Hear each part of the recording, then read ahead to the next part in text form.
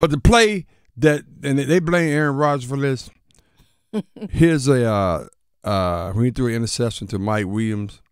Well, he was attending the ball to Mike Williams. I'm talking about Mike Williams in a minute. Here's Aaron Rodgers on the late game interception, which really changed the whole game.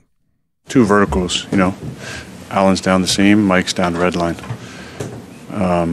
So I'm looking at Allen. He puts his hand up, three guys go with him. So I'm throwing a no look to the red line. And when I just peek my eyes back there, he's running an inbreaker. So it's got to be down the red line. So a lot of people criticizing Aaron Rodgers on that, but let me tell you, he's 100% right.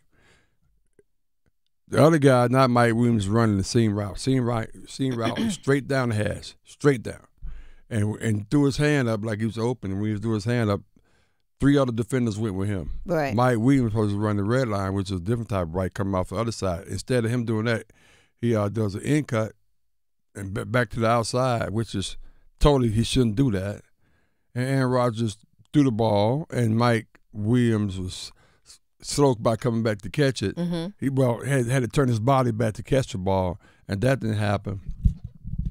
And the guy made an unbelievable interception for the Bills. And all of a sudden, Mike Williams hurt. Mike Williams is probably one of the worst wide receivers I've ever seen in my life. And the thing is, all of a sudden he hurt. No, his feelings were hurt. He's hurt all the time. He was at San Diego. He was hurt down every play. I mean, he never made it through a whole season. Right. Played at Clemson. But this guy here was, I mean, he's one of the worst wide receivers I've ever seen in my life. Seriously.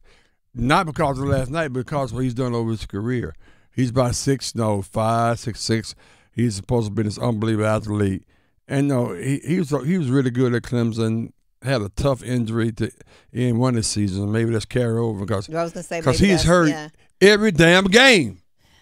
Something about wide receivers seem to get in their feelings a lot.